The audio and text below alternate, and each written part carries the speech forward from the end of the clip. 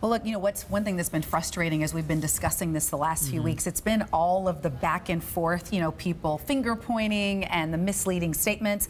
And so we wanted to offer up a factual timeline of events that led up to this. You may have heard some elected officials say where these were Obama's laws or these were all the Democrats. The Democrats have to change the law.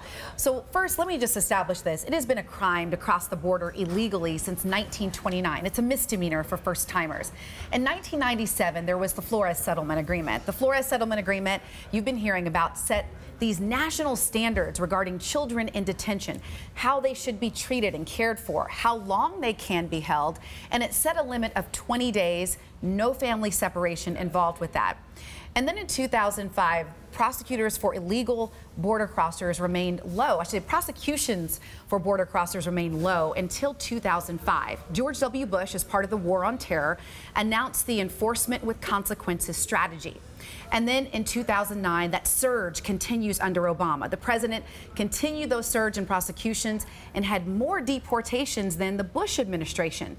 There was no family separation unless there were concerns about trafficking or the welfare of the child. Now, in 2014, due to increasing violence in Central America, more children than usual began arriving at our border. An image surfaces of children being held in these fenced cage-like areas. Obama administration officials said that they didn't have enough facilities at the time to deal with the numbers. And then the Obama administration in 2014 opens these family detention centers, and this leads to lawsuits. They accuse the administration of violating that Flores settlement I told you about earlier by holding kids too long. And family housing conditions didn't comply with that settlement. So instead of separating families, after the 20-day limit, families were released to return on their own recognizance until a hearing date. And then in April, we have a new administration. Attorney General Jeff Sessions announces plans to step up prosecutions of unlawful entries, saying at the time, for those that seek to continue to seek unlawful entry into this country, be forewarned. This is a new era. This is the Trump era. The lawlessness, the abdication of the duty to enforce our immigration laws, and the catch and release practices of old are over.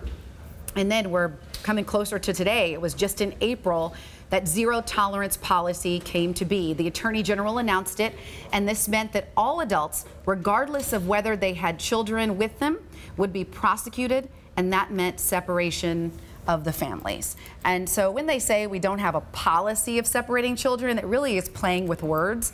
The policy resulted in children being separated, and so far there have been 2,000 children that are being held right now.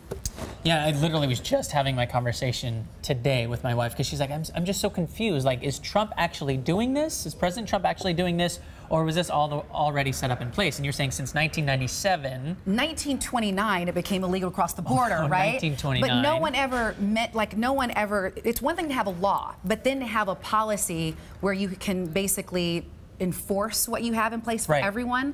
So under Obama, that was not being enforced when it came to people with families. Gotcha. He had the family detention centers. They stayed together. But the law was still there, it just wasn't being enforced. Exactly. Got it. So they said in April, Jeff Sessions was like, look, zero tolerance. And enforce the law and now. enforce the law for everyone. No one gets a pass on this, and the children suffer. And now it's getting a little too aggressive, and so that's why they're like, oh, trying to pull back a little bit. And look, some people are saying, these are the families who made this choice. And so if it were any other crime, we would say, the children would have to be separated. I think the other side of that is, do you punish the children for something that's a misdemeanor?